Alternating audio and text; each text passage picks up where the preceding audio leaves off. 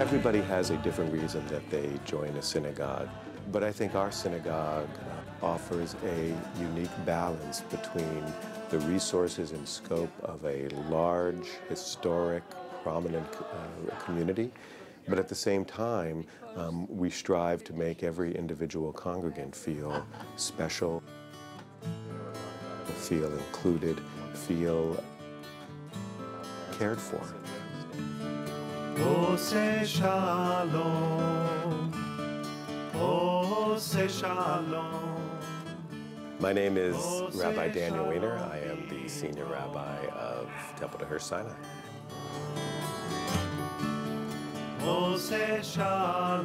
There have been many institutions over the years that have come and that have gone for the Jewish people.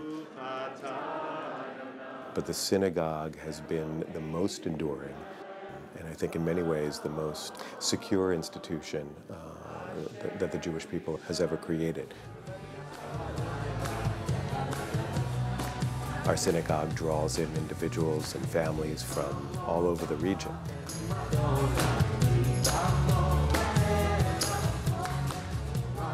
Music is a critical part of enhancing worship and creating a sense of connection amongst the community and between the community and God.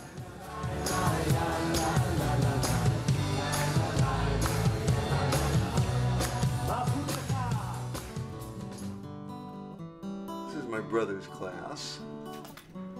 My mother, I believe it would be here in 1952. I am Don Loeb. I am 50 years old, and I was bar mitzvahed at Temple to Hirsch. Temple is important to me because it is the context for my entire family in terms of what is right and wrong, how we make decisions, our generosity, our empathy. It's a place where those values are taught to my kids. I can't do it by myself. I don't think anybody can. You need an institution in which that takes place. Judaism does not happen in a vacuum. It happens in a community. My name's Nicholas Barrett. I've been a member at Temple to Hirsch Sinai my whole life. I'm involved with the tribe, Temple to Hirsch Sinai's young adult group, mid-20s into their mid-30s. Until people get maybe married or have kids, sometimes they don't have a reason to join a synagogue or be a part of a synagogue, so the tribe facilitates that. My name is Betsy Cohen. I'm married to Jeff Cohen. I have two kids, a freshman and a senior at Issaquah High School. I'm a Jew by choice. I love Judaism. I love being Jewish. I love the way Judaism is practiced here. My husband and I love coming to Shabbat on Friday nights because no matter what mood you are in when you walk in, you feel good when you walk out.